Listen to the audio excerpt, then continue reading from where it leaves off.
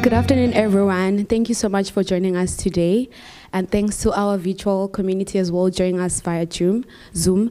My name is Fortunate Jwacha, and I'm a research assistant at CriSHET, but also a student of literature. So my first job is to hand over to Prof. Andre Kiet, who's chair in critical studies in higher education transformation, and also the DVC for the engagement transformation portfolio. Right. Thank you so much, colleagues.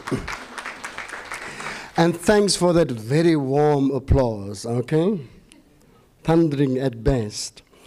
Okay, friends and friends, it is my pleasure to welcome you to today's seminar on a complexity approach to decolonization in higher education by Sharon, a good friend of ours who has been involved in our network since 2019 and whose work has been a valuable resource in thinking through how to decolonize the university and what practices and orientation may support us in the process. Sharon is an assistant professor in the Department of Educational Studies at the University of British Columbia and a visiting professor with us here at Mandela University. In her work, she asks how higher education can confront local and global challenges in more socially and ecologically accountable ways, particularly in relation to decolonization, internationalization, and climate change. She is a founding member of the Gesturing Towards Decolonial Futures Collective and author of Unsettling the University, Confronting the Colonial Foundations of U.S. Higher Education. She, of course, forgot to bring my copy with her, but we'll find it another way. As Sharon notes in her abstract for today's talk, decolonization may have become a buzzword in higher education, but not always or often accompanied by action. Similarly, in the draft terms of reference for our recently established Africanization Decolonization Working Group at Mandela University, it is observed that there have not been substantive reflections on what decolonization or what decolonizing and transforming the curriculum may mean across knowledge fields, nor how the university's decolonization project should proceed. In a recently published book, The Decolonization of Knowledge, Radical Ideas and the Shaping of Institutions in South Africa and Beyond, Janssen and Walters explored what happened to the call from the #MustFall movement for an affordable, decolonized higher education system in 2015-2016. They came to the conclusion that institutions deployed a range of tactics in order to manage what they perceived to be a crisis, including posturing, diluting, bureaucratizing, disciplining, regulating, marginalizing, and domesticating the radical curriculum idea. I suppose you can attest to that in other parts of the world as well. That is, the radical value of decolonization in South African universities has been watered down through a set of institutional practices across the system. Thus, one of the great areas of work for CriSHET relates to the arguments of subversion as put forward by Njin in reference to Moten and Hani's Undercommons, Abelstam, The Queer Art of Failure, and La Papes in the Third University is Possible, Hartman's Wayward Life, Beautiful Experiments, and Honig's The Politics of Public Things, and those associated with abolitionist and refusal theories on higher education. That is, how do we generate and sustain spaces of radical work within university amidst the disciplining power of institutions, and how should the university facilitate its own subversion, if possible? Yet amongst these challenges, let me acknowledge the many programs and projects in our university, and some of my colleagues on the revitalization of the humanities are here. That's one of our key examples of how this work may be possible. So today's seminar is part of our collective efforts to find ways to decolonize the university, despite, to quote Sharon again, the extent to which colonialism has colonized our imaginations, by acknowledging and addressing the complexities involved in doing higher education otherwise. Sharon, we are thoroughly looking forward to your contribution today. Welcome back to Mandela University. It's great to have you here again. And welcome also to all of you who are attending today, both in person and online. Please feel very welcome. To our colleagues from the university, our students, members of the broader community, those joining from other parts of the country and abroad, we hope you will be challenged today as well as inspired to continue to pursue ways of navigating the complexities of our institutions, ourselves, in pursuit of other imaginations of the university. Thank you very much.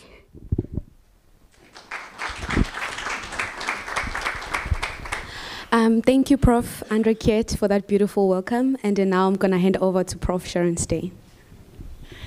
Wonderful. It's hard for me to look at you because I'm being attacked by these lights, but I'm very happy to be here. Okay.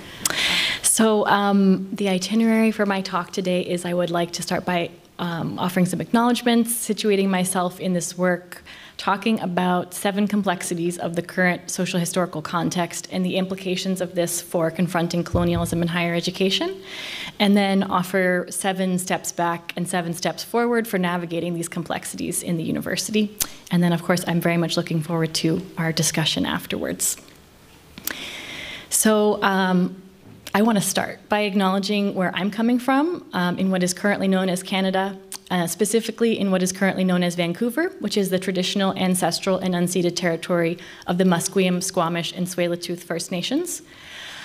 I also want to thank the traditional stewards of this place, which I admit to knowing much less about. And in addition to acknowledging the peoples of these places, I want to acknowledge the lands and waters that sustain those of us who live here, that are living entities in themselves, not human property, although we often treat them as such. And I hear that you're having a drought, so this feels especially important to name and appreciate.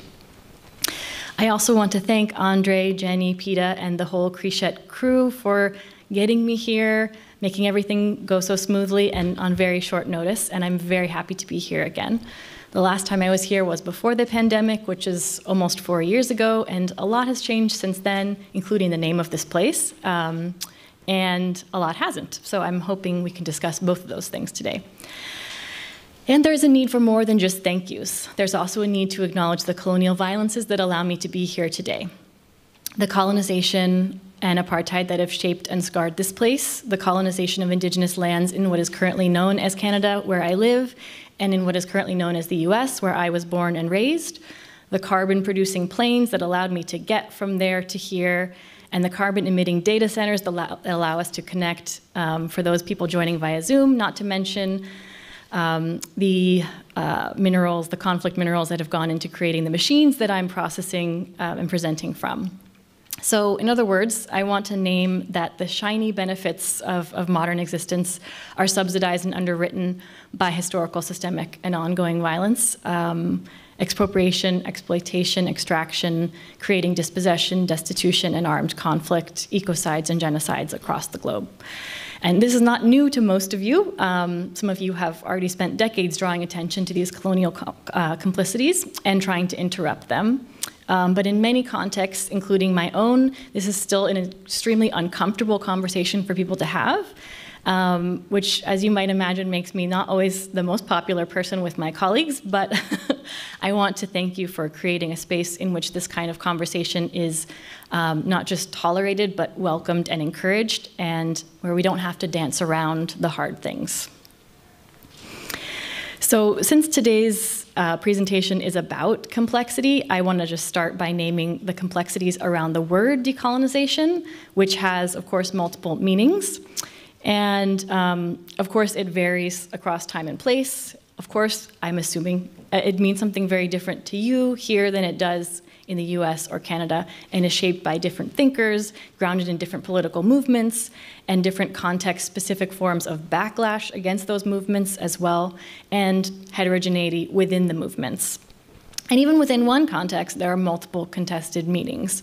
And these meanings multiply as movements gain traction, as the term becomes popularized and appropriated, and in many cases loses its political impact. So partly because of this complexity and contestation, and partly because the word has been co-opted in extremely watered down ways, I've actually started to move away from talking about decolonization and talking instead about confronting colonialism in higher education. And I'll say just a little bit about that. So given the extent to which colonialism has shaped the DNA of our institutions, I don't know if it's possible to decolonize existing universities. And I'm speaking about my context. I don't know as much about yours. But even if it's possible, we're a very long way away from this. White settlers in particular, like myself, continue to overestimate our preparedness to interrupt racism and colonialism and underestimate the magnitude and complexity of the work that remains to be done. In general, white people like myself haven't been able to face the full, unfiltered truth about our institutional and individual complicity and harm. We have at most taken itty-bitty baby steps. But many of us are eager to jump on the decolonization bandwagon, perhaps hoping that it will distract people from the fact that we're trying to transcend our complicity in colonialism without giving anything up. Specifically, without giving up the intergenerational social, political, and economic power and benefits that have been derived from centuries of a white supremacist system. I find that centering the work that is required for confronting colonialism is helpful in efforts to interrupt these white moves to innocence, and that this is also a more accurate description of where institutions like mine are currently at in this work, which again is much less further along than we like to think. So that's the frame that I use primarily in this talk as well. Okay, one more thing. I also want to say a bit about the complexities of writing and speaking about the persistence of racial and colonial violence as a white settler from the global north who is structurally implicated in and benefits immensely from that violence. When I name these things as a white person, I get a very different response than my Black and Indigenous colleagues who are often silenced, ignored, or punished when they do the same. Even when I do get negative feedback, it's usually not as intense, and I have a lot of privileges that buffer me from the impact of that. Despite the complicated nature of doing this work as a white person, I also know that when we don't do this work of interrupting systemic colonial patterns, all the work falls on racialized people. So I do think we have a responsibility to take on more of this work without centering ourselves or attempting to speak on behalf of racialized people, but instead attempting to amplify their concerns and considering our own role in those concerns. That's why I do a lot of this work collaboratively, especially with my research collective Gesturing Towards Decolonial Futures, which is an interdisciplinary, international, and intergenerational collective of researchers, artists, educators, students, activists, and Indigenous and Afro-descendant knowledge keepers. We work at the interface of questions related to systemic, historical, and ongoing violence, and the unsustainability of current habits of being. Depending on our positionalities, including our race, age, gender, geographic location, profession, and individual capacities, we take on different roles in the collective. My role is to bring our work to academic spaces, and specifically to invite white settlers like me to confront the colonial past and present, so that we have a fighting chance for shifting our course toward futures that are not premised on the reproduction of colonial violence. And if we fail to do this, I think we might have no future at all, given the fact that colonial violence is also the root cause of the climate crisis that threatens us with premature human extinction. I know that my contribution in this work is very, very, very small, and that I often fail. But I also know that failure is inevitable in this kind of work because of how counterintuitive it is to the ways we've been socialized in a deeply colonial world. And I know we can't allow the fear of failure to immobilize us. We have to learn to see it as an opportunity for further learning and unlearning with honesty, humility, and hyper self-reflexivity. So those are my caveats. I'm getting to the point where my whole talks are just going to be the caveats. Maybe that's okay. So what I'm going to review now is 7 complexities of the current social historical context and think about their implications for how we might confront colonialism in higher education. The first is the VUCA context, which stands for volatility, uncertainty, complexity, and ambiguity. I think it emerged out of marketing research, which is not the best, but I think we can use and abuse it in different ways. So thinking about the volatility of our political economic systems, as well as our internal landscapes, uncertainty about the future, and especially in relation to the ability of our existing systems to adapt or not to current and coming challenges, complexity within and between different communities, and ambiguity about well, pretty much everything, including about how we should respond to this VUCA context.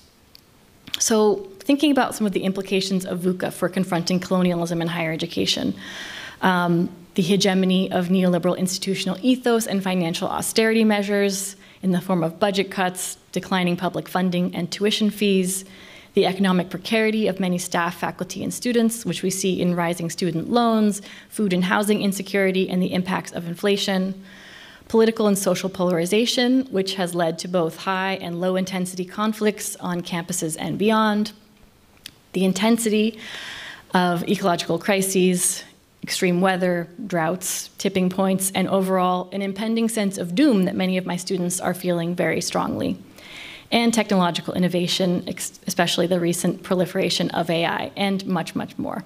And all of this, I think, has contributed to a crisis of the relevance and purpose of the university, and also a crisis of relevance and purpose for many of us who work and study in the university.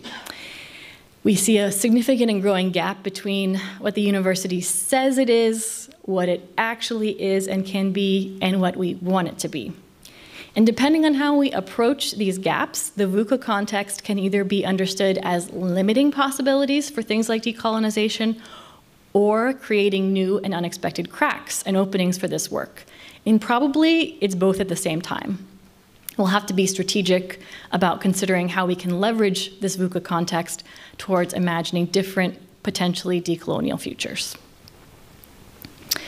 The second complexity of the social historical context that I want to name is that of information overload, basically the increased cacophony of perspectives, which contributes to the end of compelling meta-narrative, stable epistemic authorities and hegemonies, as well as counter-hegemonies.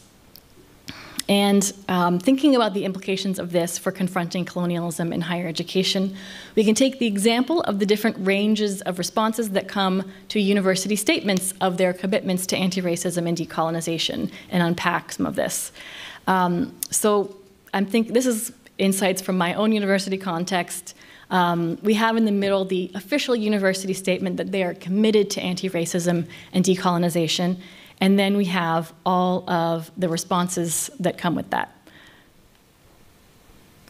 We have someone saying, including all these racialized people is threatening the excellence of our institution, so basically the reactionary racist response. Then someone saying, okay, I'm all for equality, but why do they have to keep shoving it down our throats? It's like the thought police. To someone saying, you know what, I don't want to get involved in these politics, I just want to do my work. My discipline is not actually political at all. I get this a lot from scientists, for instance. And then someone saying, okay, well, maybe if I put some indigenous authors on the syllabus, they'll leave me alone and I won't have to think about it anymore. To someone then being really excited about this and saying, okay, finally we're having this conversation, I've been waiting for it. Then a much more cynical person saying, okay, this is probably just a PR move, but I'm gonna use the fact that they said it to try and push for change and hold them accountable for that. Then the even more cynical person saying, this is really just a performance, nobody actually wants anything to change. And then the person saying, I'm not gonna engage at all unless they start by saying that they're gonna give land back. So this is quite a range of responses, as you can see. And I think that if we don't start by kind of mapping these responses that are happening at our university and where our colleagues and collaborators and maybe the opposite of those things are at, we won't be able to probably move somewhere different. So I think starting with the honesty of this range and thinking, okay, if this is where we're at, what is possible, what is impossible right now, and thinking about that in the short, medium, and long term. So kind of related to this cacophony is this polysemic confusion and contestation. Basically the idea that more than ever people are using the same words and phrases in multi-layered ways that challenge the idea of some kind of universal meaning or interpretation. And for those who are still really attached to logocentrism, or basically the idea that reality can be neatly indexed and represented in language in static and universal ways, this is very annoying or frustrating, or they don't actually even see that the polysemy is happening. But we could potentially use it to our advantage as well if we're strategic about it. So just thinking about, again, an example of how this manifests in higher education and decolonization, we had three different interpretations of decolonization. Again, this is drawing on my context in Canada, in the US. We have the first people saying decolonization is basically minor reform, and the diagnosis of the problem is that the university excludes racialized people. That's the root cause understood of decolonization. So then the response to that is, okay, let's include more racialized faculty and students in the university, but not really change anything else, and expecting them to adapt to the university, maybe adding in a few knowledges that are not Western to our syllabi. Now, the critiques of this approach from the major and beyond reform approaches that I'm going to review is that it's tokenistic, there's a lot of hidden costs of exclusion, and again, that the university is expecting those who it includes to have a debt to them, as opposed to seeing that it's actually the university that's indebted to those people. So decolonization as minor reform says that, okay, it's not just that the university excludes people, it's also that it exploits racialized people. And then the proposed response is not just including, but also redistributing money and resources and power and land, and not just including, but centering non-white people and non-Western knowledges. Now, the critiques of this position from the minor reform is that it goes too far. From the beyond reform folks, it doesn't go far enough. So decolonization as beyond reform basically says it's not just that the university excludes and exploits racialized people, it happens at their expense. So the proposed response is not just inclusion and redistribution, but also redress and restitution of stolen lives, lands, and resources, reparation, rematriation of land, and restitution. And of course, reducing harm in the meantime, as proposed by major and minor reform. So the minor reform says that this approach is unrealistic and unreasonable. The major reform says, this is typo, the major reform says it's unrealistic to ask for this, and the minor reform folks say this is totally unreasonable and can't we just move on already? So again, it doesn't necessarily help us to, we can spend a lot of time trying to argue over the meaning of decolonization, and in some contexts that's actually extremely important. But in other contexts, it may not be the most strategic thing to do, but rather to be really good about scanning the room and seeing where people are at, and then seeing, again, where can we push and what are those leverage points that can enable different possibilities for confronting colonialism. Then there is the intensity of intergenerational conflicts, the increasing and significant gap between the ways that different generations are engaging reality, including the reality of the university, and a general lack of ability and willingness to translate between these contexts, and thinking about how we might come together across differences to think about more responsible futures. So if we think about this in the university in general, we see this frustration amongst younger generations about a lack of relevance of the coursework.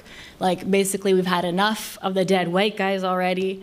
The idea of false promises, the sense that the university is a scam, like it's promising us these wonderful, abundant futures, when in reality we can see what's happening and we see that there's not a future for us. Then this critique that Andre really emphasized of the window dressing nature of much decolonization work. And then just this general sense relating to all of the above that there is no future, or that the future has been stolen in my context, by older generations, and in a context here, not just older generations, but like the West itself as a whole, I would probably say. And feeling that sense of economic insecurity, political instability, enduring inequities, and ecological crises.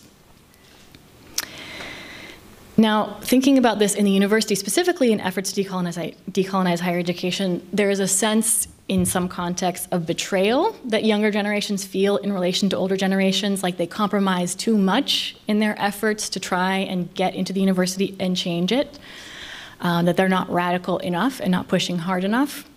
Then conversely, there's a sense on the part of some older generations that younger generations are not grateful or appreciative of the work that older generations did in order to get to this place where it's possible to have this conversation and make this critique. And then between these groups, this competition over hegemony, like who's going to lead the movement and who decides where forward is.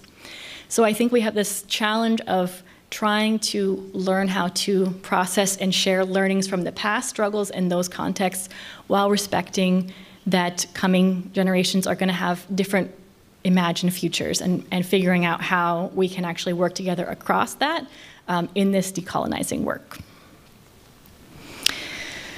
Then there's the fact that whether we recognize it or not, we are all facing multiple complex layers of reality. Essentially the fact that there's many different, often competing, often incommensurable ideas, concerns, accountabilities, and concerns happening all at once in any given space.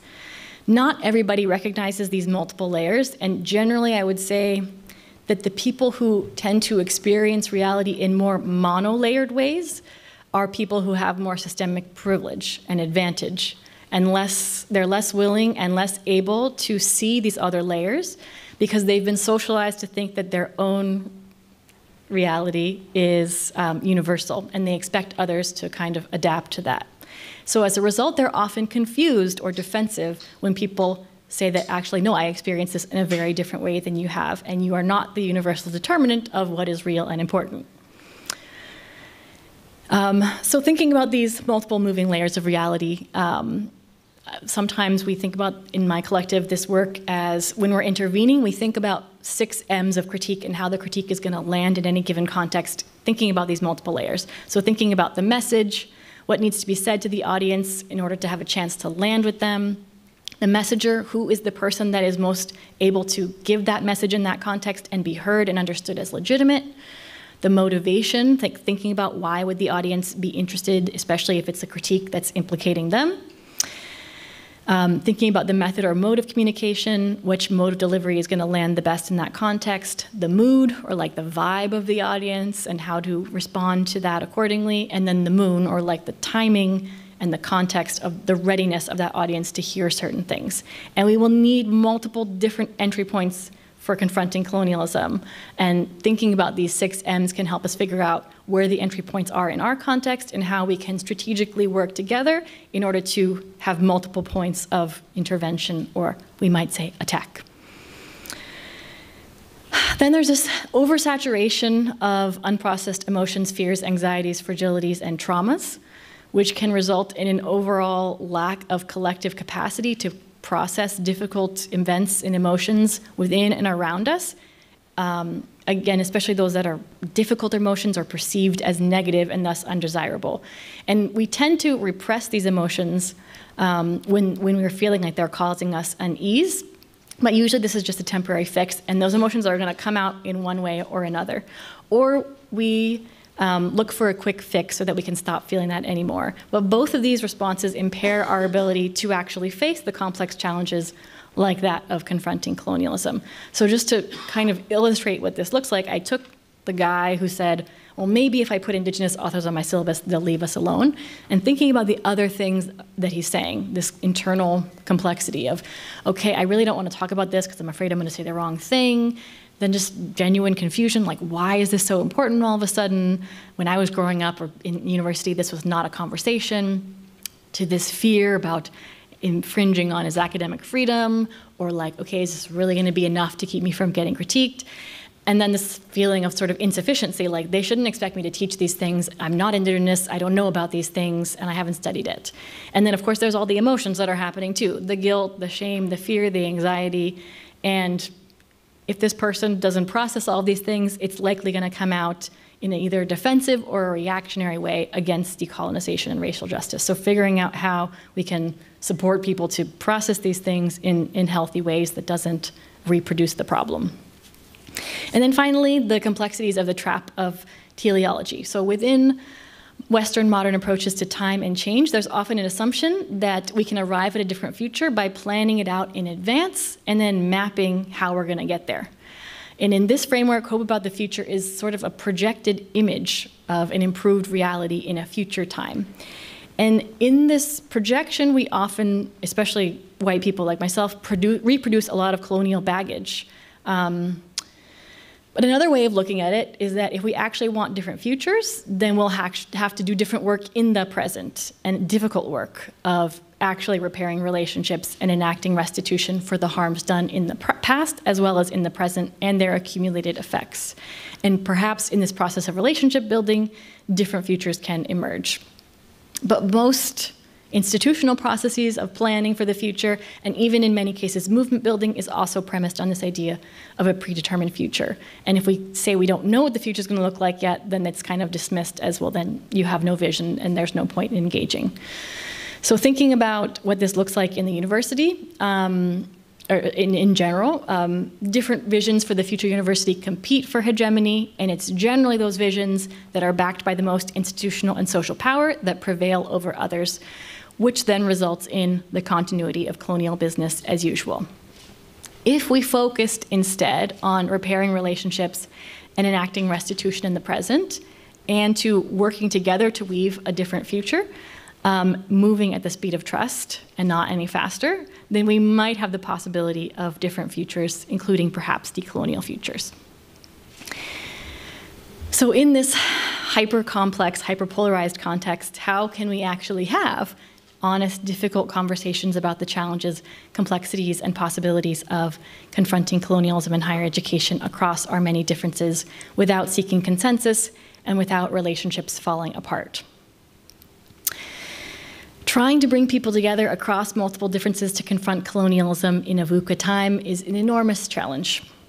The social conditions that I just reviewed, and many others, mean that what previously worked in bringing people together is not working anymore. And whether that's through consensus or coercion, neither seem to be working. And part of the challenge is that while decolonization, in my view, is everyone's responsibility, and there's a lot of work we have to do together, depending on who we are and where we are, we'll also have to do very different kinds of work. So for instance, if I think about my teaching, what's optimal for the learning of my white students, for instance, developing their capacity to confront their complicity in harm and grappling with those affective resistances to this conversation, can be re-traumatizing for Indigenous, Black, and other racialized students to witness.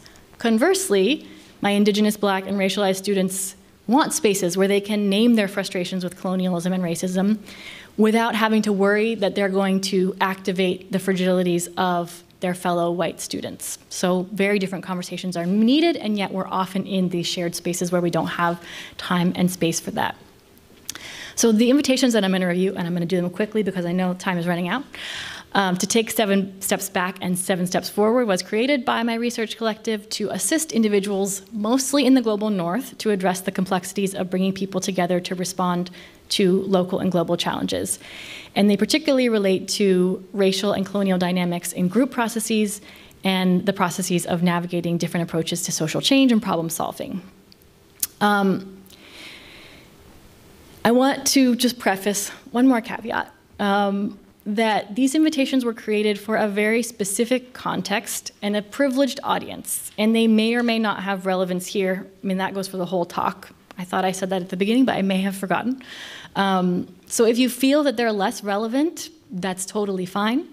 I'm not suggesting any of this is universal. That's part of the whole invitation of the talk, is to contextualize this work and think about it in very provisional and contextually specific ways. But even if it feels like these may not be relevant for your context, you can just think about, well, when I hear these steps, what is it teaching me about the complexities of what's happening in another context of decolonization? Or maybe they invite you to look at your context through different eyes. Or maybe you're thinking about, well, those questions don't seem to work, but what would similar questions look like in my context? Or maybe there's a group of people that you think really need to think about these questions in your context, and maybe you wish you could send that to them without them knowing it was you that sent it. So, the 7 steps back. Stepping back from your self-image. What investments, fears, hopes, and intentions may be driving your approach to confronting colonialism, and where do these come from? What emotions, insecurities, and unexamined desires or unprocessed traumas could be driving your decisions? To what extent might these be limiting your capacity to coordinate meaningful change with others? Step 2, step back from your generational cohort. Asking, how are the challenges of decolonization perceived and experienced by other generations than mine? What is your generation being called out on by the other generations? To what extent are the interests and concerns of incoming generations represented in your usual approach to confronting colonialism? 3, stepping back from the universalization of your social, cultural, and economic parameters of reality.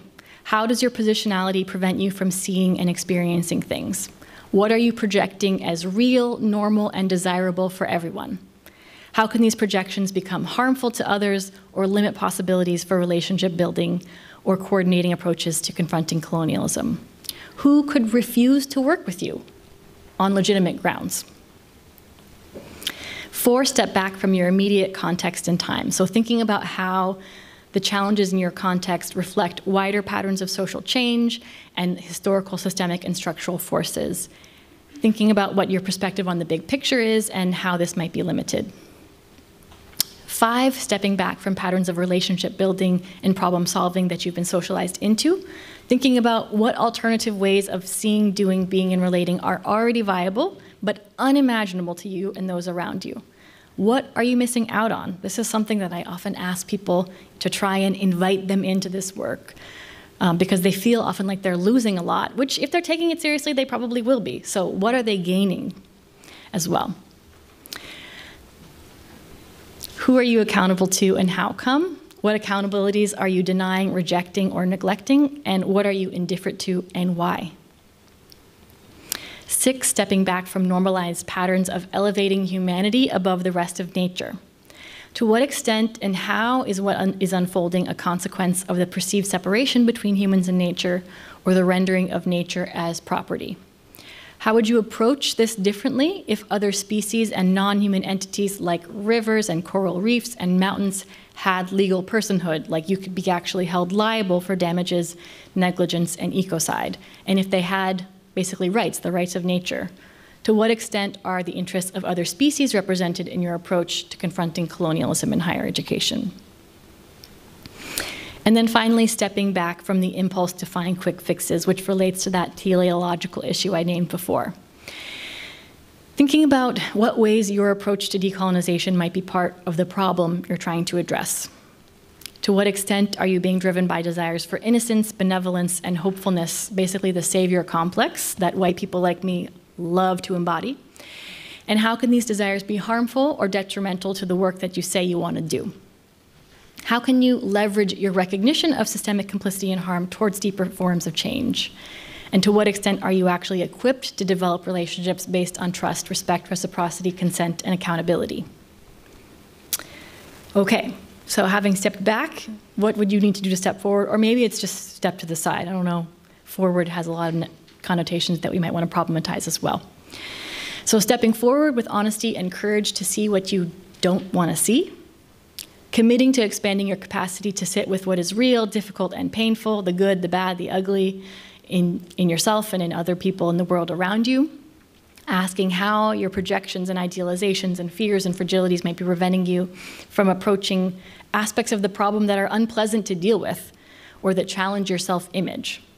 What problems are you still not ready and willing to sit with? And how does this impair your ability to interrupt colonialism in yourself and your institution? 2, stepping forward with humility to find strength in openness and vulnerability. Basically, the invitation to shed your conditioned arrogance and sense of self-importance in order to decenter yourself and center the challenge of confronting colonialism. 3, stepping forward with self-reflexivity so you can read yourself and learn to read the room.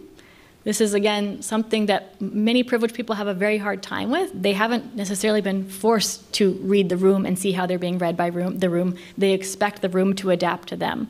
But what would it look like for them to be able to step back and see more layers of the context that they're not used to seeing and how that context is reading them, including in unflattering ways, and being okay with that. 4, stepping back to do the work on yourself so that you don't become work for other people. Identifying those harmful patterns of greed, vanity, arrogance, and indifference in yourself. And then thinking about how it is that we justify the continuity of those patterns. 5, stepping forward with maturity to do what is needed, even if it's inconvenient, especially taking into account that mainstream society encourages and rewards us to deny our responsibility, thinking about how we can actually grow up and accept intergenerational accountability. 6, stepping forward with expanded discernment, basically learning to do those kinds of layered readings of reality that I was talking about before.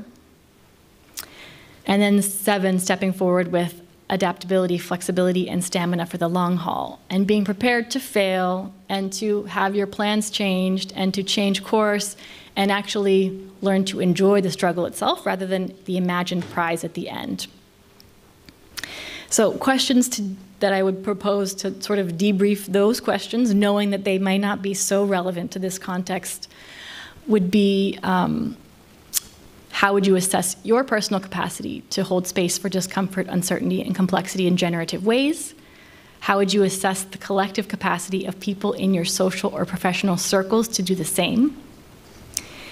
Thinking about, in your context of work, to what extent non-white people can speak openly and critically without having negative responses or retaliation. And if you're a white person, how do you actually know?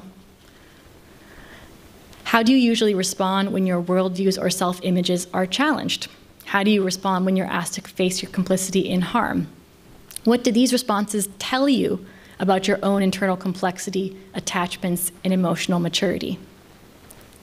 And how can we view these responses as teaching us something, not necessarily as good or bad things? We say often accept that they're there without endorsing them.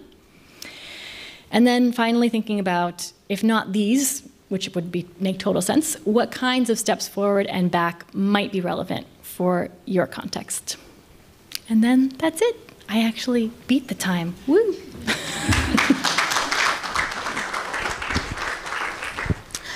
Thank you, Prof. Stein. So we're going to have an open conversation. So if you have comments, questions, you can raise your hand. So we'll take about 3 hands as the first round, and then give Prof. Stein an opportunity to respond, and then take another round as well. So there's 1 hand. There's another hand there as well, and a 3rd hand. And yeah, so that's the first round, and then we'll have another round.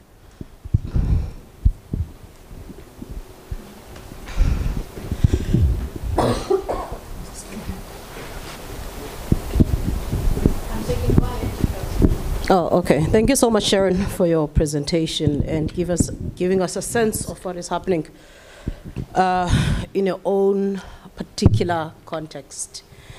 And I can't help to think that after those caveats that you have thrown and the declarations, by the time you speak in our context, you would have been left with 2 minutes. But this is just to say, you know, when you are here, we understand, so you can relax. So what I'm interested in is the kind of the nature or the ideals of the project of decolonialism in Canada. What is the nature? What is it? I see the steps back and the very self-centered approach, a very individualistic approach to decolonial project, which becomes a structural problem, as we see in South Africa. But how do you, for example, I'm interested in the ideas from different students in class. They can be white, black, whatever.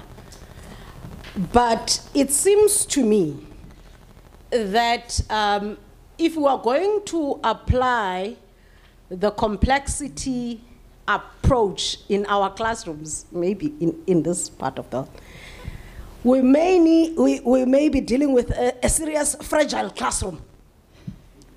I'm sorry to say it like that. It becomes fragile. We cannot talk about the realities of the history and the structure that structures that history. Yeah, but so I'm interested, when we shift outside of the self in defining the actual nature and the ideals of the project, what happens? What is the nature of that society that you see in Canada or higher education in Canada? I hope it's clear. Thank you so much. So, Akio, you can go ahead and ask the question. Okay, I'm a bit loud. Good afternoon, everyone. My name is it's Aphiwe Bizani. Good afternoon, Prof, to you too specifically. So I've done some modest reading of your work ever since I knew that you were coming this side.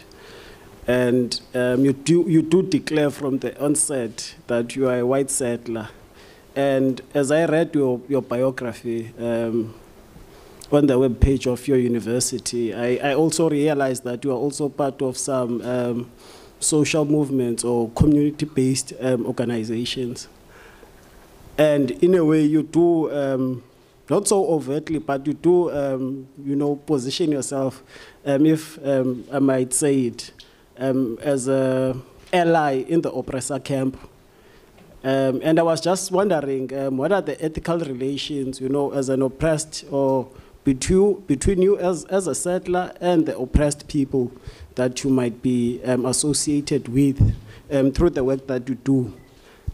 And how do you mediate those ethical relations, and potentially what could be the blind spots for you as a white settler that is perhaps taking up space, and you have throughout history hogged up space, the overrepresentation of white people and their views, So that's the question that I wanted to ask. Thank you.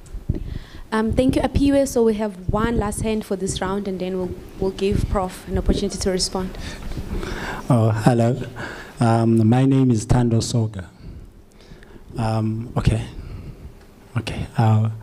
Okay, my question is, since we are speaking in terms of decolonialization, and also which in higher education, which will automatically lead to the country's current state of affairs.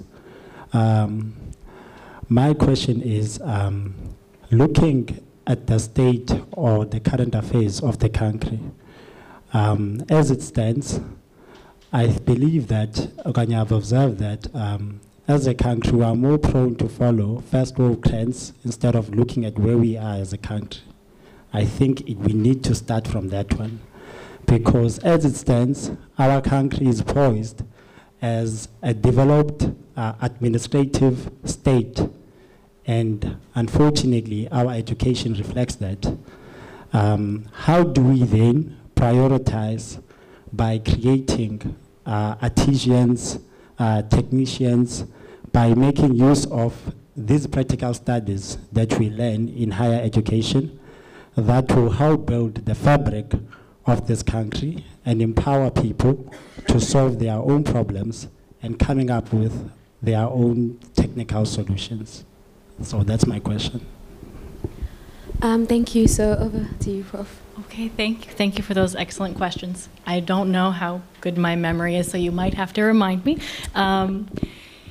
The first question about what the decolonization struggles actually look like in Canada and how this relates to the white North American individualism as well.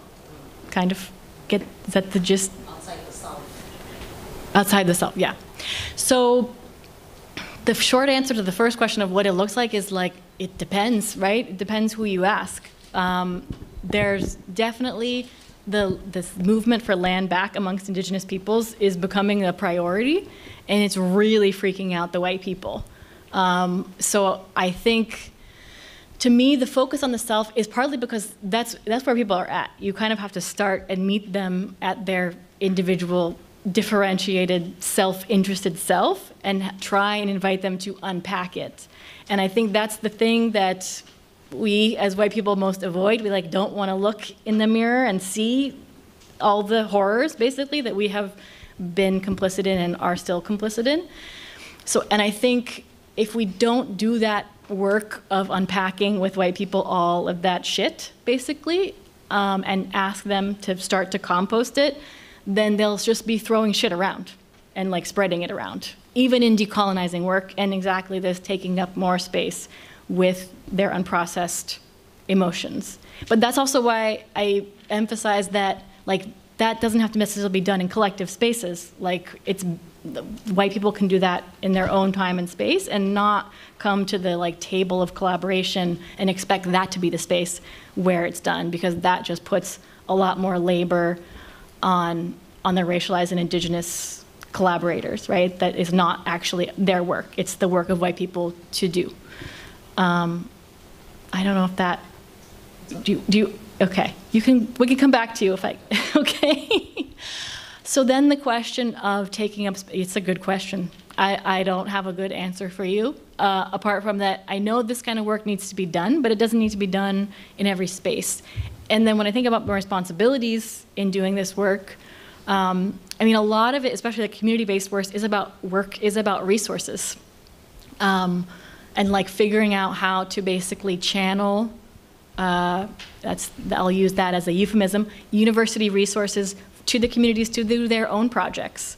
And like focusing in the work with communities about supporting them to do that and finding the resource to do it. And then a little bit of them saying, okay, and this is what we want you to bring back to the university, because this is what, like, there is work that you need to do there, because if you don't do that work here, then then the problems still continue here, because it's you people that are creating the problem. So they'd say, like, this is the message we want to relay back to the folks in the university. And then working together with them to figure out how to do that in the most effective way possible. That kind of translation work. But yeah, I mean, I don't think there's an easy answer to it. Like, we have a place in this work as white people, but as you say, we often take up a lot of space, and that's a huge bummer that we need to figure out how to address. And then the third question, it was a bit like muffled for me in hearing the question, like in the microphone. Yeah, that would be very helpful. Sorry. Okay, thank you.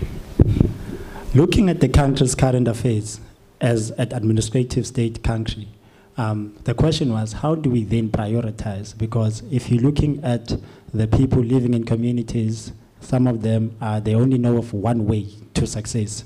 So how do we then go and decolonize them in that space of the communities by prioritizing them using these practical studies that we are learning here at higher education? How do we then move whatever it is that we're learning here, move it to them so that they can be able to create their own technical solutions and eventually solve their own problems? How do we then move it from here to them?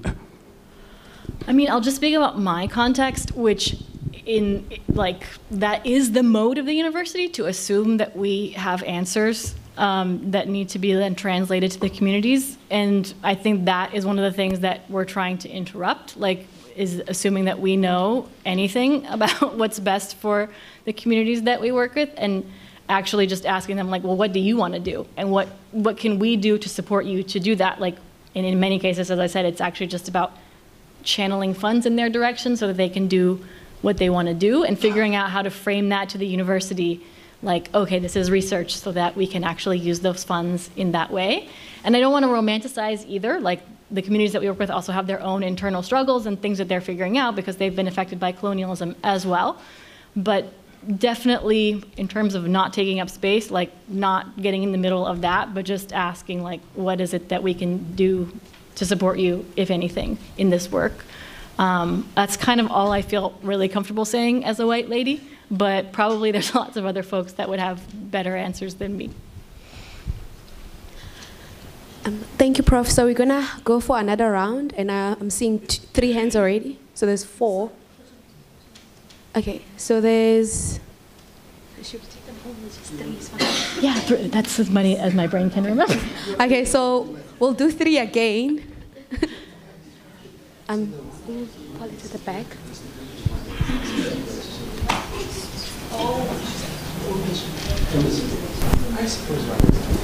Thank you. Hi. I wanted to ask you about your use of the term racialized only for people who are not white, which seems to continue this idea that, white people are not raced, and are somehow occupying a universal position. Yeah, I find that somewhat problematic. I just thought maybe you could explain it.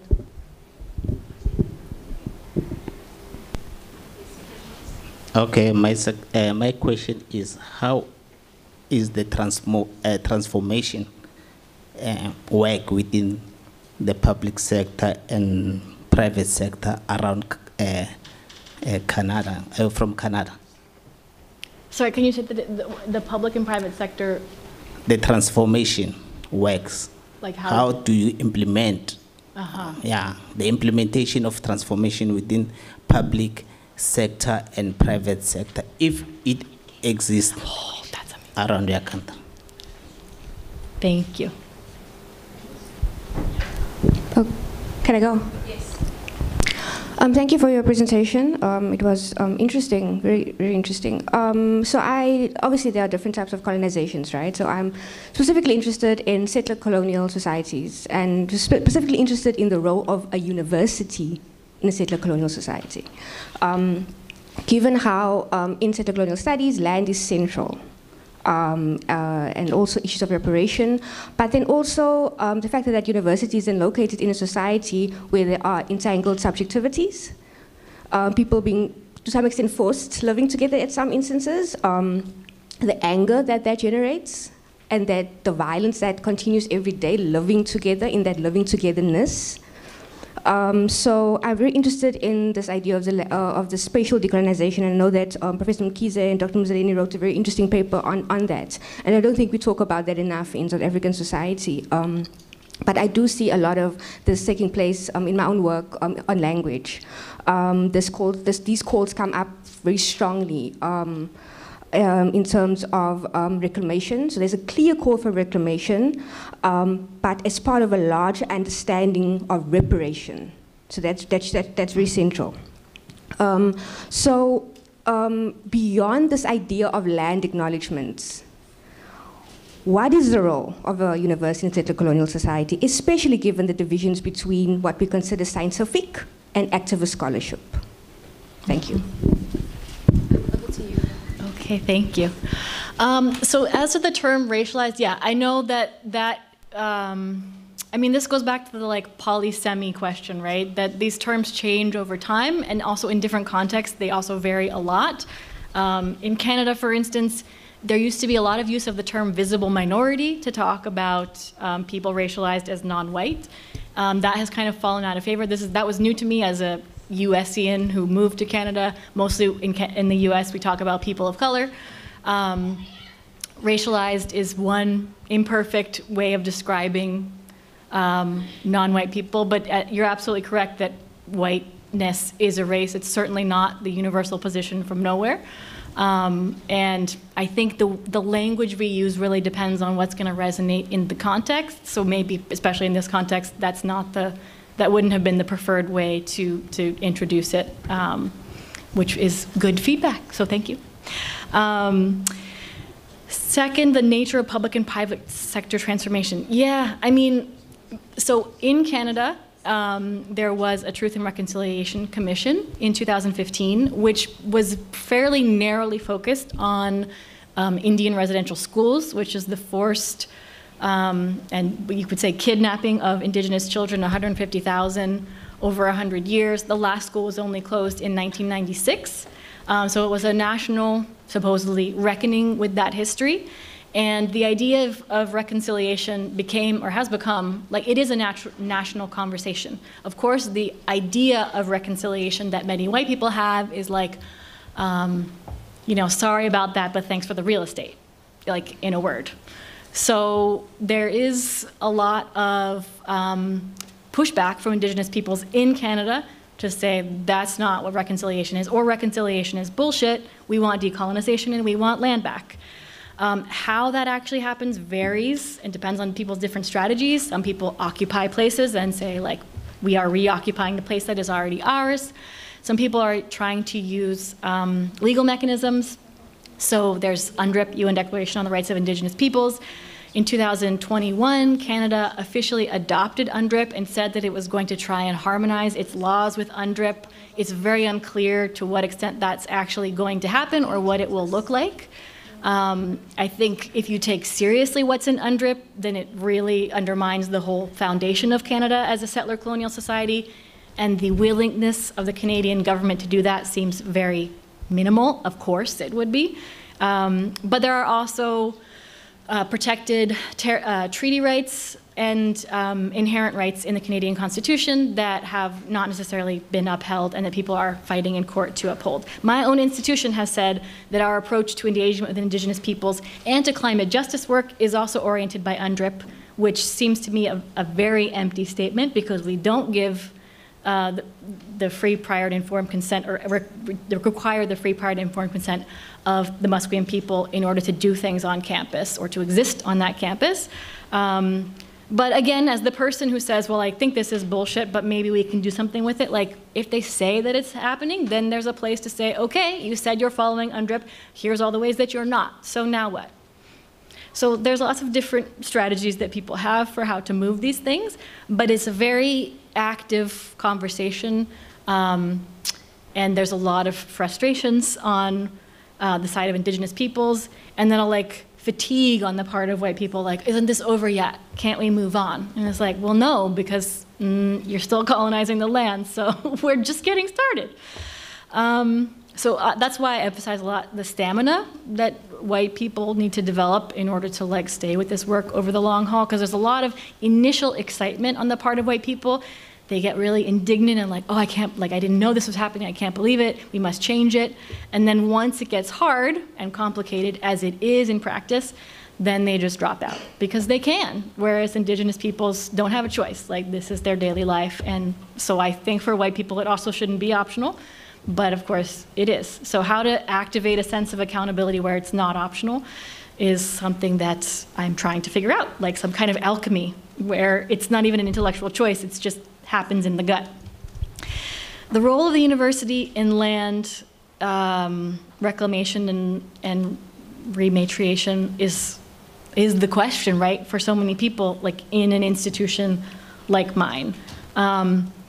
There's a lot of, as I said, promises around UNDRIP and collaboration with Musqueam Nation that I can't speak for Musqueam, but there's a whole, for instance, site of the university that was given to them by the province after being stolen from Musqueam that they now use as this real estate money-making machine.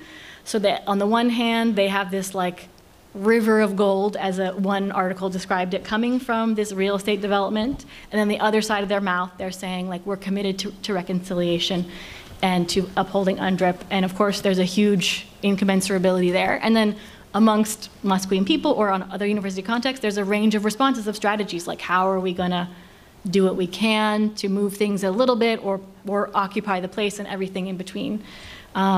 So, I mean, I guess the question and why I'm so skeptical as to whether universities can be decolonized is much like the Canadian state. Why would they?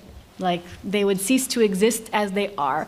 Institutions like this are produced and reproduced, that's their whole purpose, is to reproduce themselves. So something that challenges that futurity is something that is extremely threatening, and then they would have different responses, which is either totally shutting it down, or, as is happening a lot in Canada, co-opting it and saying that they're doing decolonization while business as usual continues.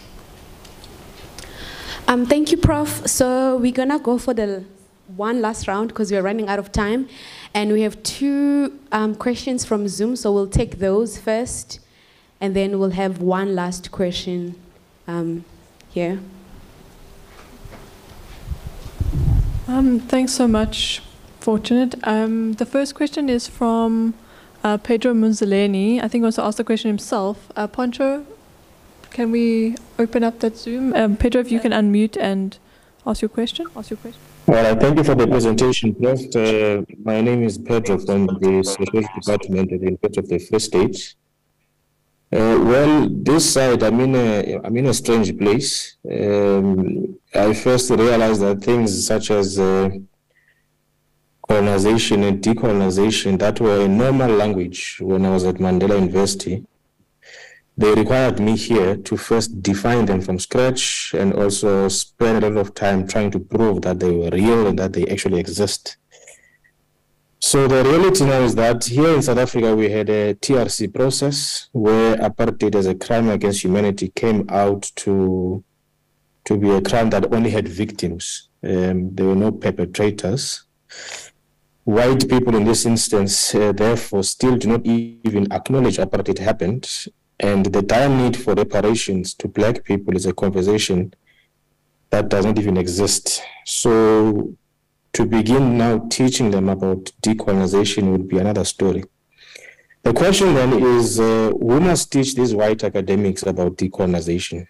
Is it still the black academic and the black student who must teach?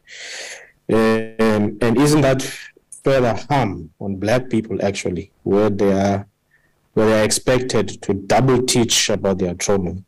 And this question is emerging from the reality of the South African context, especially here in Bloemfontein at the University of Free State. Yeah, that's my question, Prof. Thanks. Okay, so Nati Nalani is currently the academic advisor for the Faculty of Health Sciences. She says she would firstly like to state from a student support perspective that decolonization, specifically within a scientific, mathematical and health point of view, is very tricky to navigate around. For example, how do you decolonize formulas? We've seen it as an institution, the movement towards inclusion of students in these conversations. However, the implementation of a way forward from student views thereafter is a mere 1% of their engagement with academics. This then leads to a lack of a better phrase, academic racial oppression, where you find students are now reluctant to participate in these conversations due to the fear of being academically oppressed. Is this the same in the Canadian higher education conversation? And then Thabo also posted a question that I'll just add here.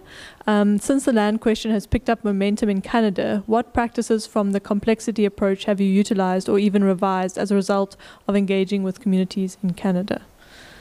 Thanks everyone from Zoom. Okay, thank you so much for another round of excellent questions. Pedro, it's such an important question, and I think this is where I think the white academic could be useful, which is that you can, it would be great if you had like white collaborators that you could just send these people to and say, go there. Like, this is not my problem. You guys need to figure it out together. And I think that is like a role that I play in my collective, is like working with other white people so that the racialized and indigenous people don't have to.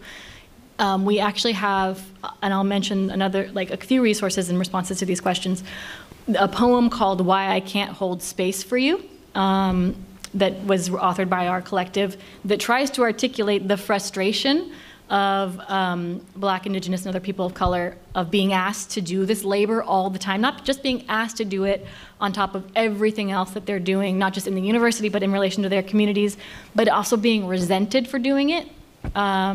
At the same time.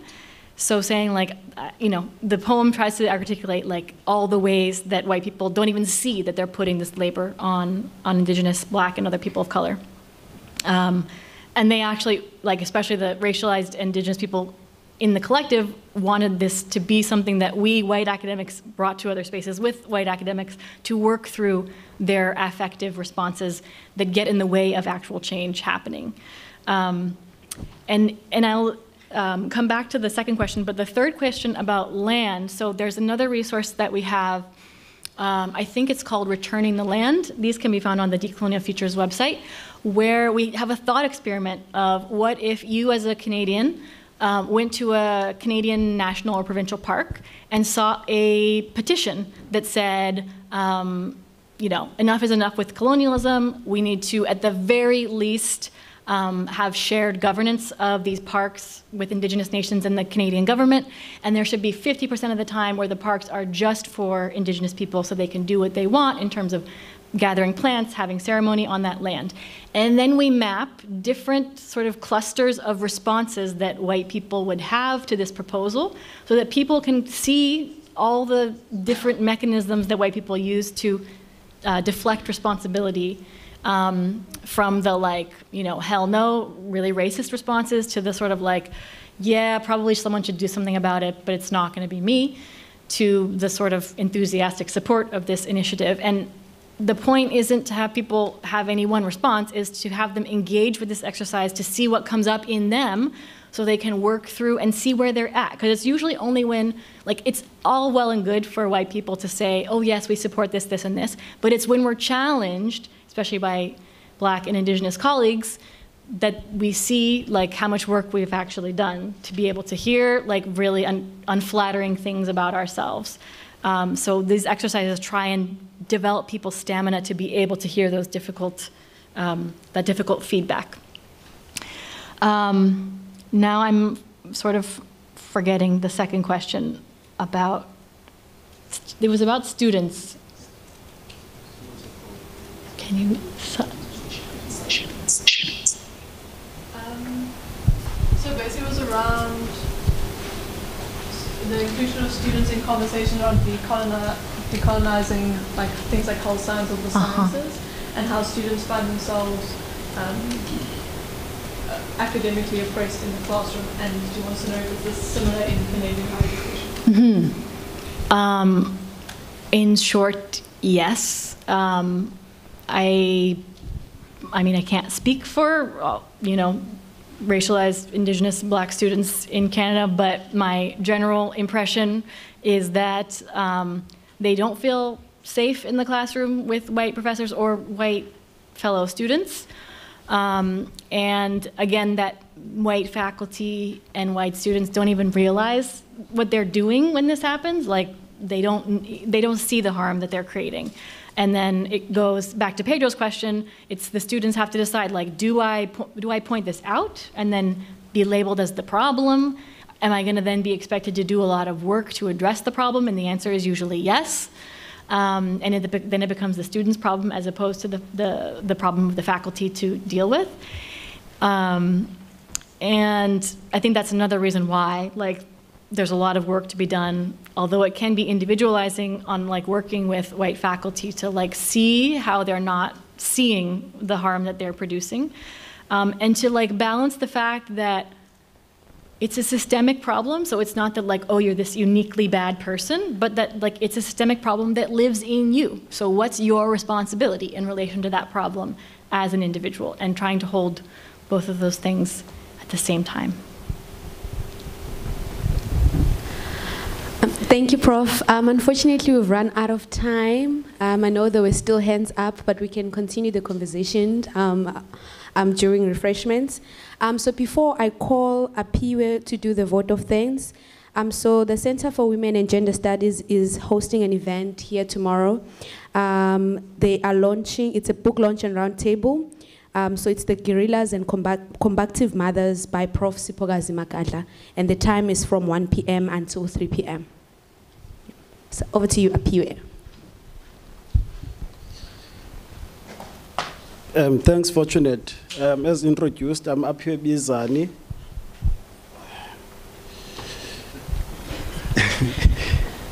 I'm Apiwe Bizani. I'm actually part of the CriSHET team. I'm a research assistant at CriSHET, and my job here is quite simple, is to pass a vote of thanks. But I think the following people bears some specification. First and foremost, I would like to thank you, Prof, on behalf of CriSHET for such an amazing and intriguing lecture. We normally say that in the indigenous language in this province, isiXhosa, ilali iyabulela, which loosely translates to the village. Thanks you. I would also like to thank our facilitator, Fortunate. I think by far you are one of the most democratic facilitators that I've came across in our university. But also I would like to thank the organizing team under the leadership of Dr. Dupris, Dr. Mugabe, and Vimbiso.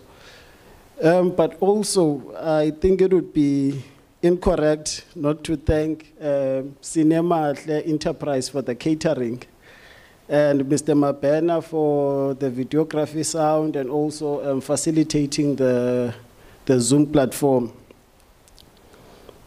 I think, colleagues, it would really be amiss not to thank Prof. Geert for basically encouraging and enabling this space to exist, and the conversation attended to it.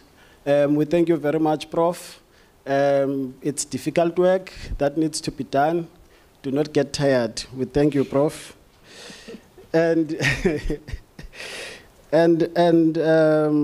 as you all might be aware, such conversations and events are actually meaningless without the support of the community and participation of the community. Therefore, I would like to thank the Nelson Mandela University community, students and staff, for actually missing the rugby game and preferring this lecture. That is very profound, colleagues. You are duly noted.